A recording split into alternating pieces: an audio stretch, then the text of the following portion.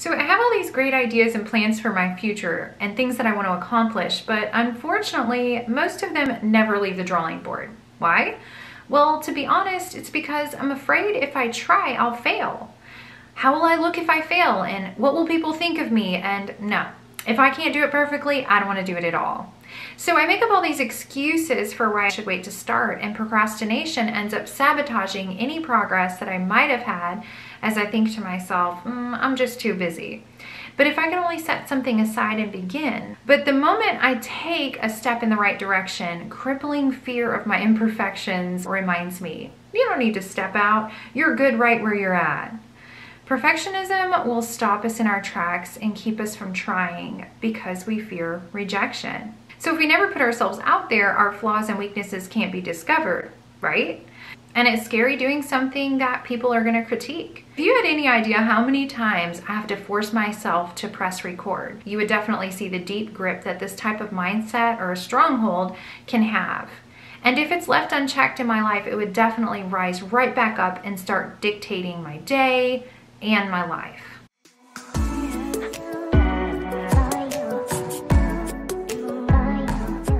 Hi, I'm Kathryn, and today we're covering a topic that I have battled with since I can remember: perfectionism.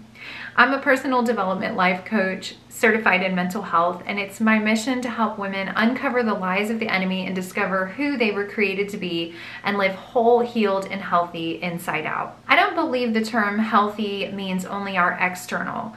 I believe what goes on inside of us has great effect on the external, and if we address the internal, then we can see true transformative change. So today I'm going to be sharing my struggles with overcoming a perfectionism mindset and giving you some food for thought about how it affects everything we do, but not just our productivity, how it can also affect our mental health. And I'm going to be giving you a strategy for breaking free from this mental stronghold so that you can move forward in peace. So perfectionism creates anxiety.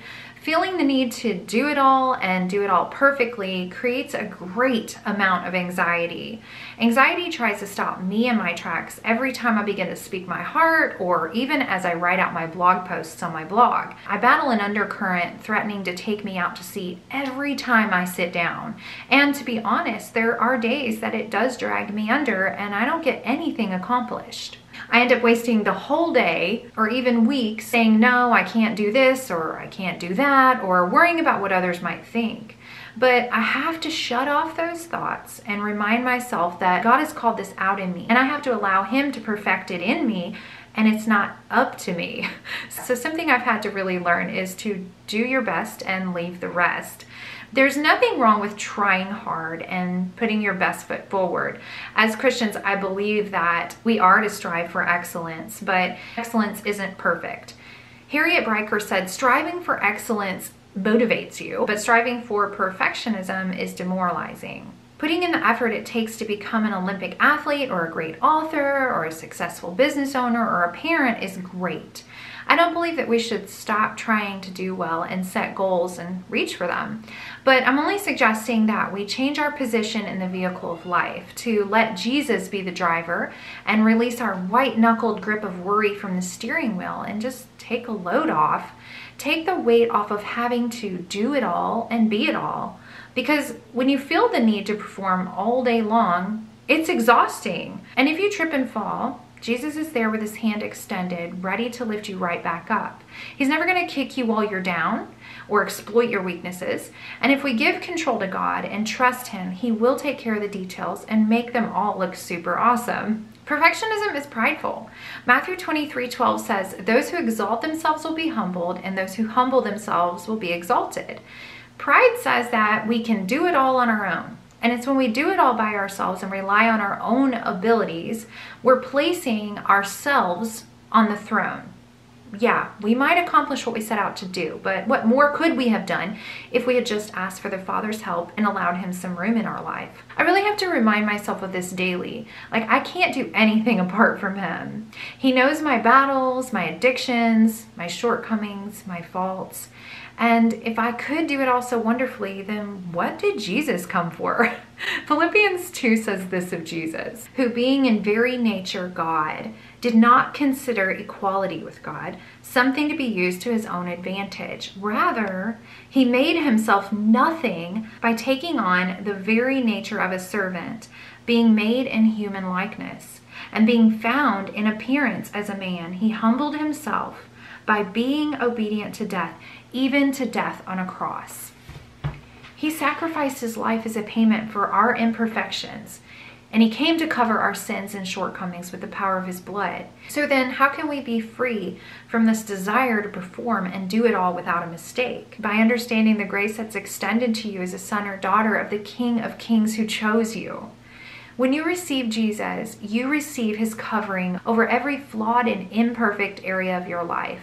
Y'all, this revelation was incredibly freeing. You can be free from perfectionism when you get off the stage of your life and put Jesus in the spotlight. When you focus on him and get your eyes off yourself and renounce any agreements that you've made to measure up for the sake of someone else. And perfectionism is a lie. So thinking that we can do it all perfectly on our own is a lie from the devil. Maybe you've had parents or teachers, mentors, friends, or even a boss that's caused you to feel as though you had to be perfect to gain their approval and never make a mistake, because if you did, man, you were going to feel the wrath of all the embarrassment and judgment that they could throw your way. And I come from a large family. There were 8 children, and I was the second in line and the oldest girl. So I was expected to perform. I had to be the example and do really well in everything that I did. You should have known better was something that I heard often for any little mistake that I ever made. Even when I didn't know better, the foundation of lies was laid for me to build on. So I began holding myself to this standard. I beat myself up anytime I made a mistake. If I walked into my room and it was just a little bit messy, in my mind, I would say, "You're such a slob." And I'd just begin loathing myself for every shortcoming. Like, why couldn't I be neater, prettier, skinnier, smarter, stronger, faster, more of this or less of that? I fell short, and the devil reminded me of that really often. However, I finally started to recognize the lies I believed about myself once I began to follow Jesus and surround myself with uplifting and positive people who accepted me for me, flaws and all. I finally accepted how unconditionally loved I am by the creator of the universe, and truth healed the wounds of the past. So I chose to be the best me that I could be, and I asked God to help me handle the rest. When I mess up, I'm reminded that I'm covered in his blood and that it's not the end of the world when I fail. And when you fail, because failure is part of learning, grace has definitely got you covered. So here are some action steps that you can take to break off perfectionism mindset and get moving on those goals. First, make a list of 5 things that you would do if you knew you couldn't fail. Secondly, ask God to highlight those that he's put for you to do and ask him to help you do them. With his help, you're not going to fail. Now, that doesn't mean that there won't be any obstacles to overcome, but it does mean that he's going to be there to help you every step of the way. And thirdly, take some deep breaths, release your preconceived ideas about whatever it is God has given you to do, and take his hand, because he's definitely going to guide you. So that's my best advice for uncovering and dealing with the perfectionism mindset in your life.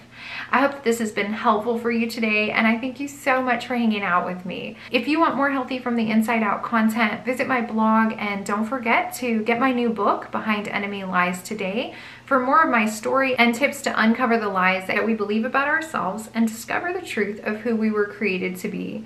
Right now, you can get the first 3 chapters for free by visiting my website, and I'll put a link to those in the description below so that you can find them, and I will see you guys here next time.